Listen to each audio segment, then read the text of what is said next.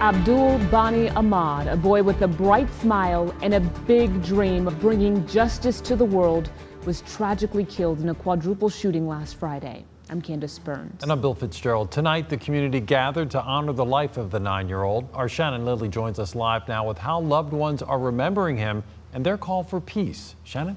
Bill, loved ones tell me his smile was infectious. They say he was the Einstein of the family, an incredibly intelligent little boy with a giving heart, and that was stolen from them. Never lost a student. It's not a feeling that I ever thought that I would experience. Flowers from a former teacher joined the growing memorial. Abdul was the sweetest, like most innovative. As the families of Short Pump Elementary light up the school parking lot 6 days after losing one of their own. Friday, 2 young lives were tragically taken. Raquan and our Abdul. We're here tonight to honor Abdul. Abdul Bani Ahmad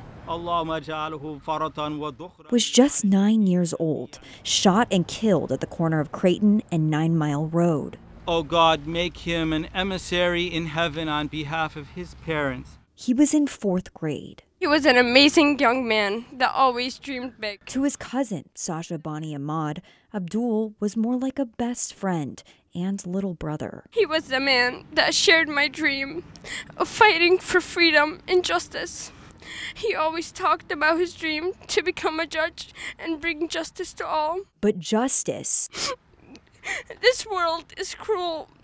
You can kill, but you can't bring someone back to life. Can't be found here. Left us all heartbroken to know that we won't see his smile again. The love he gave to all of us will never be forgotten. And the memories we made with him will never leave our hearts. Memories. He always loved being loved. And he would understand the person in front of him, too. Cousin Omar Mahasis recalls fondly. He is an angel. I can say that. Now tainted by the last one. Every time I remember him, I can't even sleep. Abdul's family now calling for action. I believe we should do something about the guns in our community. For the life they can never get back. Children having guns in their hands, a weapon that could murder someone, that could ruin a family. No, just no. 14-year-old Raquan Logan was also killed in that Friday shooting. 4 suspects have been arrested, including 3 17-year-olds and an 18-year-old. A GoFundMe for Abdul's family has already raised more than $12,000. If you'd like to donate, we have a link posted on our website. That's WTBR.com.